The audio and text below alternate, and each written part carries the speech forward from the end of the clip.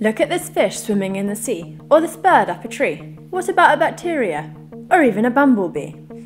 Don't worry, I won't rhyme for the entire video, but the amazing diversity of life on planet Earth is truly staggering. There are estimated to be between 5 to 10 million different living species on the Earth, and that's excluding all the bacteria, as they are really hard to count.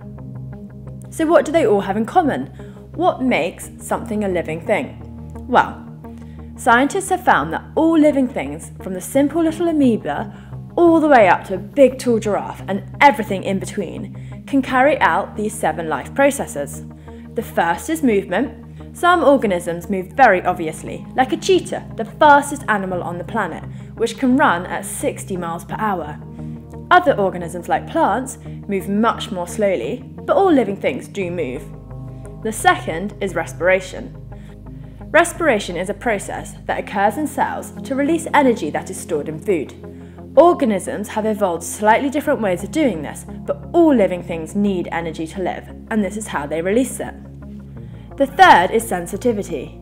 In order for a living organism to survive, it needs to be able to sense its environment. It could be to find food or shelter or avoid predators, but all living things have evolved at least simple senses to do this.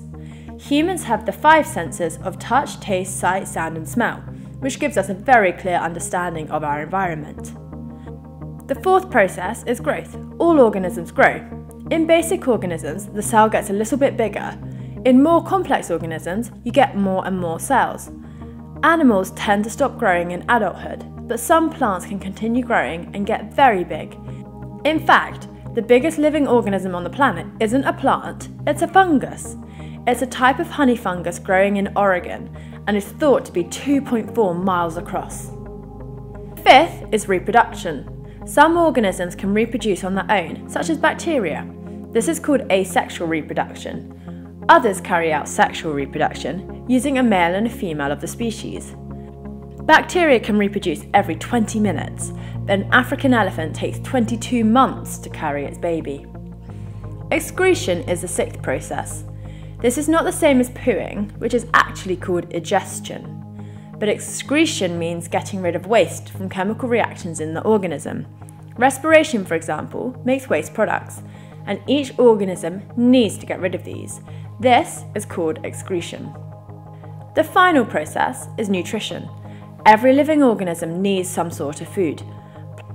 Plants can make their own food by the process of photosynthesis, but all other organisms have to get their food from somewhere else. However, the process of obtaining food by either way is called nutrition. So there you have it, the 7 life processes. You can remember them easily by learning the phrase Mrs. Gren. Movement, respiration, sensitivity, growth, reproduction, excretion, and nutrition.